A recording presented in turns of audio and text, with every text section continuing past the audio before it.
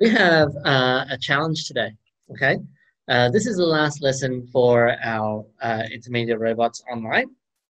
So we have a robot, which is going to be pretty cool, okay?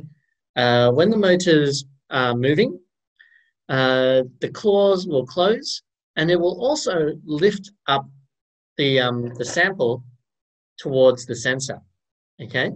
So if you have a look at this, I'm going to put my sample over here.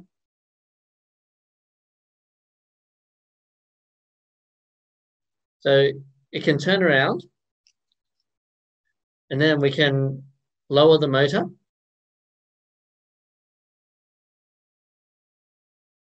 And then after you lower the motor, it mechanically opens the arms as well. Okay.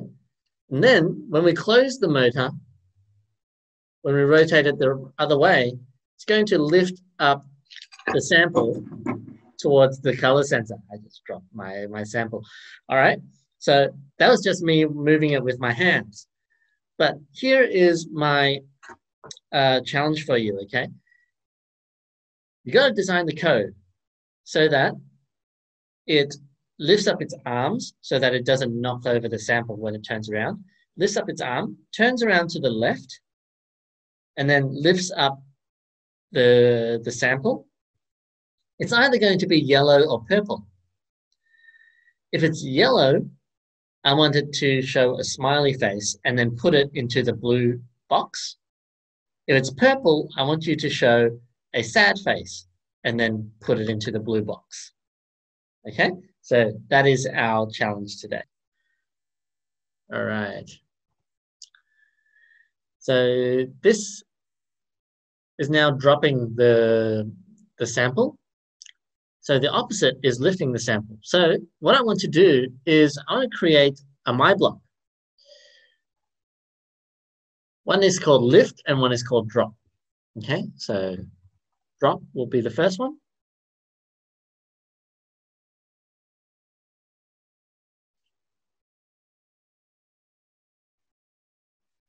And then the second one is going to be called lift.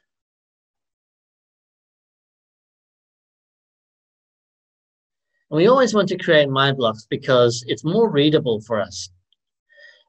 It's much easier to read what drop does and what lift does than to care about, is it rotating anti-clockwise or clockwise and yada, yada, all right? So here we go, drop is this, but lift is going to be the opposite, okay? So we're going to lift it. It's going this way.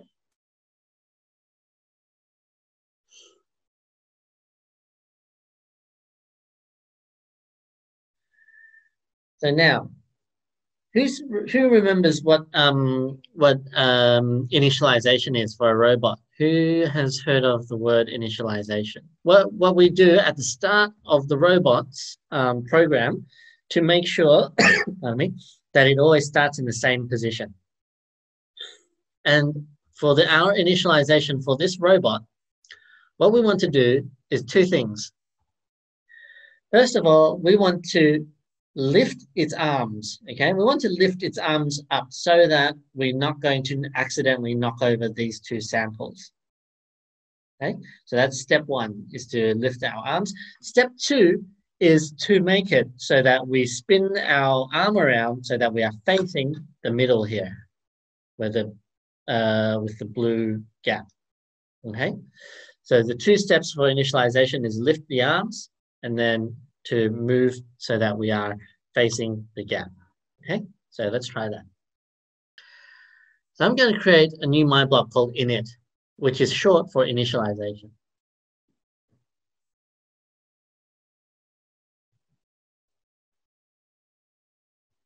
Okay, I'll save that. What is initialization going to do? Initialization was two things, right? It was firstly, we lift the arm. Second thing is we move the large motor. So large motor is motor A to the middle. So we go to movement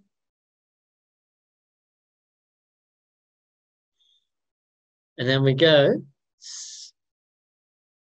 oh no, we're going to motors up the top, sorry. We go A, shortest path to position 0. Because what that will do is it will force the motor to start with it at position 0. And when we use the shortest path command, it makes it so that it doesn't matter which way it was turned, it will always turn there at the shortest angle possible. And then when we run the code, we have to run the init code. So we go here, and then we go init. Okay. And then when you run the code, it should start with your robot arm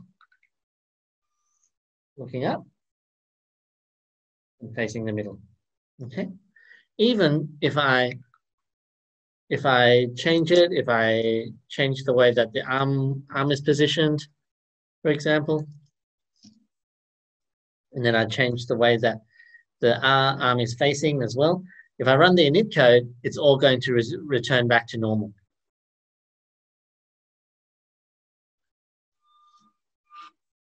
See?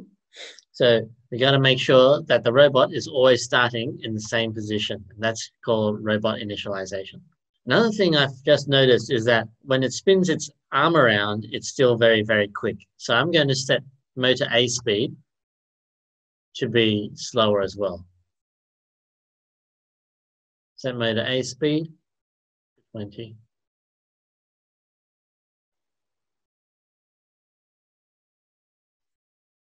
Okay. So now I can test my initialization code again. Start with my robot arms facing all strange directions. But then as soon as I run my initialization code, it should return back to normal. See? Is we can turn it all the way to the side and not care about the angle because we just want to turn it all the way to the limit because our robot is already designed so that it mechanically stops ourselves from turning. So let's experiment with motor A. So we can go run motor A for 2 seconds. And then see what direction clockwise is. So it's going to initialize, then run clockwise. So that's going to turn to the right-hand side. I want to do the left-hand side first. So let's try this one again. So anti-clockwise goes to the left. So first it's going to initialize, and then it goes to the left. Now, what we do is we drop it and lift it. So we go into My Blocks, and then we add drop to drop our arms, and then lift to lift the sample. All right, so let's have a go and see if our robot is going to do what we asked it to do. First, it's going to initialize.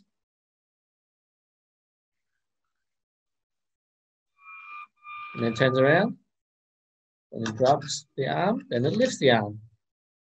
Cool. And the next really cool thing is that you notice here on our code is that the over here on our port view for our color sensor, it's already sensing the color. It's sensing that it's purple, which is fantastic, which is exactly what we wanted. Okay. Because after we see that it is purple, we want to show that it's smiling. So here we go control.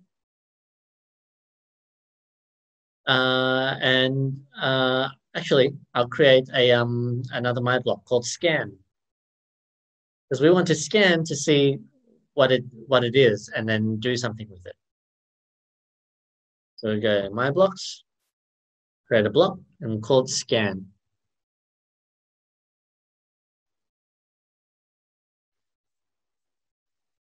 And then we run a scan after we lift up the block. We'll do an if-else block. If our sensor is sensing the color purple,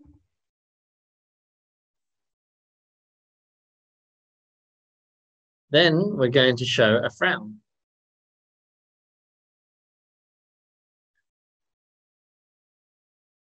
For 2 seconds.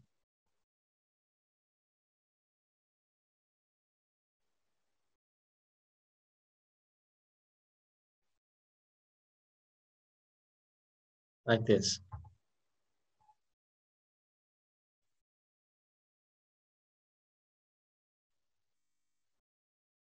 So showing a frown for 2 seconds.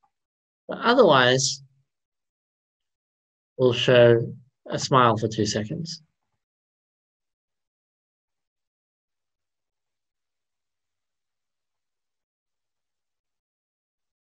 Okay.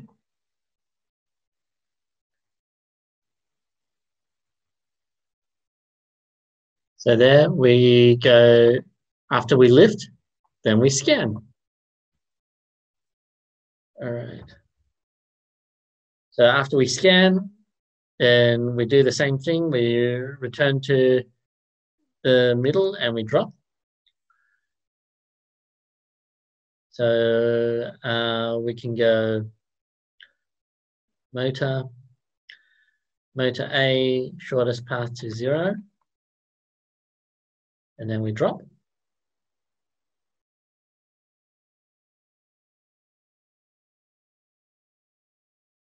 Oops. All right, so let's try this code. So first it's going to initialize. Go to the left. Pick up my purple sample, show the frowny face, and then drop it. See? So it works, which is good. And now we're going to do the full thing. So we grab the sample on the left, scan and then drop it, and then grab the sample on the right and also scan and drop it. And then for lift, I feel like it's a bit too hard, so I'm going to switch it to 15% so that it doesn't get knocked out of my hand. Then I'll try again.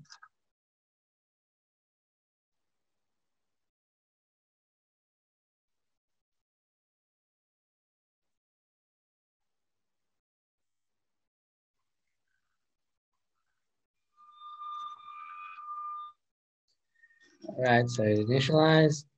Whoops, because it needs to lift it for longer. That's why. So that's the problem with the lift.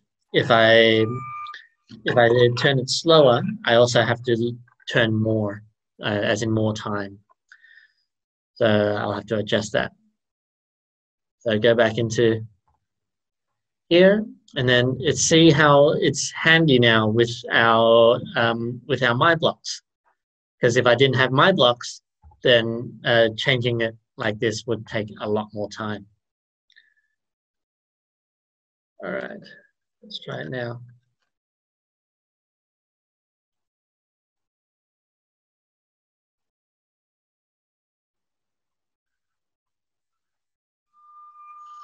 Initialize, go to the left, pick up the first bit, smiley face, and it drops it. And goes to the second one, lifts it up, sad face, and drops that one too. So now this is a successful run of our automated code.